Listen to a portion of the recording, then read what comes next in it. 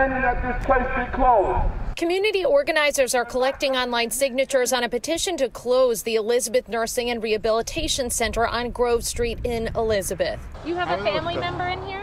I have an aunt. Your aunt's That's in her here? Her sister. Your sister? How is she? Is she okay? So yes, she says she is. Family members who cannot get in to see their 72-year-old loved one. Do you feel like the conditions inside are safe for your aunt? No. No, they're not? I don't think so. Even before the coronavirus crisis, health inspectors observed mistakes inside this nursing home that can spread infection, like reusing gauze that fell on the floor. And they found the 102-bed facility repeatedly failed to communicate with families when their loved one was taken to a hospital. In July of 2019, the director of nursing told an inspector, quote, "I have to be honest, we're not doing that." Today, coronavirus has only amplified the home's problems. The communication is horrible. Shut this facility down.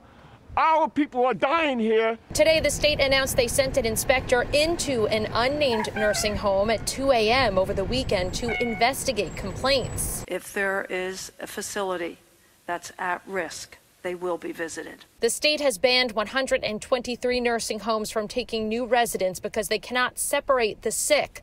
They're providing over 200 volunteer nurses to help. An additional 90 VA nurses are headed to veterans' homes in Paramus and Menlo Park, also besieged by the virus. 23 new deaths were reported at nursing homes statewide today, 3 of them in Paramus, where a total of over 20 have died. Statewide, New Jersey cases and deaths are soaring, with more than 4,000 new positives and 365 deaths, our biggest one-day death toll reported. But some of those deaths may have actually occurred in the past several days. More than 8,000 New Jerseyans are hospitalized, about 2,000 in ICU. 500 or so have been able to go home. The governor signed a new law today to extend family leave for those caring for the sick. The governor also asked for patience when it comes to unemployment claims. The staff at the Department of Labor are dealing with literally unprecedented volumes of applications. By the way, you asked me, what is unprecedented? How does this sound? 576,904 applications in just the past 3 weeks.